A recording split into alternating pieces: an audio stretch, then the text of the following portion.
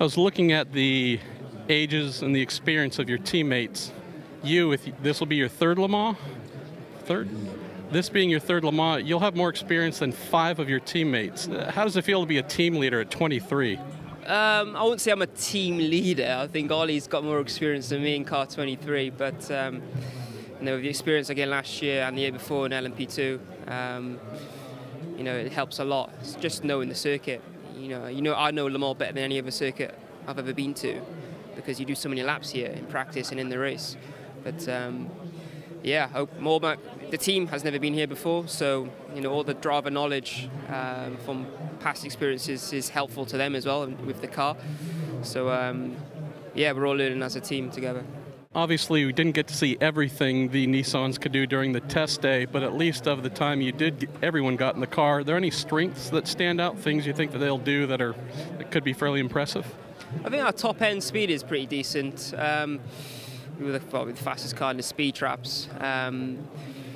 In the test day, we didn't get many laps out in the dry. We did mainly our run in the wet. But I think our minimum speed in the real slow corners is fairly decent, I think. Corners like Arnage.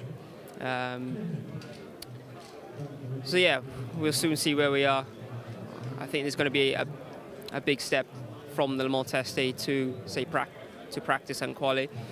Not only because of the drivers in the car getting more experience, but also in setup. We did the Bugatti circuit test day with some other cars, and we learned quite a few things there which were quite valuable to us.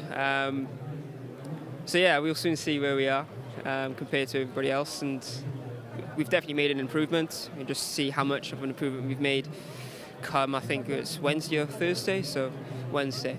So looking forward to that. Of your teammates that are here for the first time, or maybe those that sports car fans maybe don't know so well, tell me about any of them where you think they might actually really be impressive to watch once we get into the race. I think, well, on car 23, so my teammate Max Chilton, obviously, was a Russia F1 driver for many years, and he's finished every single F1 race, and it's one of the main reasons why he's on the team. It was consistency and not damaging the car.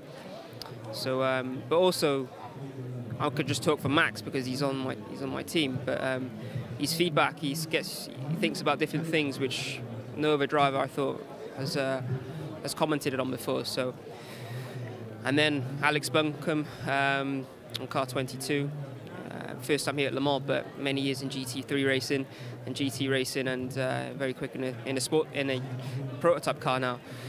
And his racecraft is incredible. He's watched his Monza, I think 2014 run in GT3 at Blancpain, overtaking so many cars from the back of the grid. It's just crazy. So, we've got a lot of drivers that have come from different directions that bring a lot to the table, and yeah, all of us, we work together pretty well. We all seem pretty happy together, and we all recognise it's a team as well, and we need this team effort because it is such a new car. There are so many things we have to learn as a team together. So it helps that we all get along, and we do. So yeah, I'm looking forward to the whole Le Mans event really, because it's enjoyable.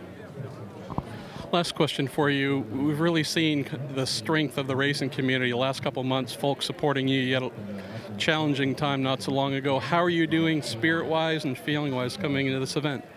I feel good. I went home after the Le Mans test day to prepare else for another race, but you get time to sort of recharge and come back. And some guys stayed out and team building with the team, and everyone, especially the team, because they've had many hours, late nights. And after the test day, things tapered off for them. They're going to actually back to the hotel at 6 o'clock, not midnight.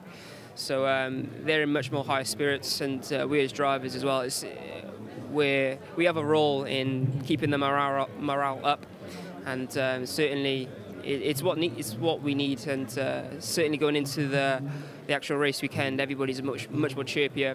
We understand where we are, and yeah, I think everybody's a lot happier because they're not working so crazy hours. Come race day, that'll probably change, but yeah, I'll say our morale's pretty high. We understand where we are, and we're looking forward to the race, and we're going to do the best we can. And yeah, that counts for everyone and all the drivers too.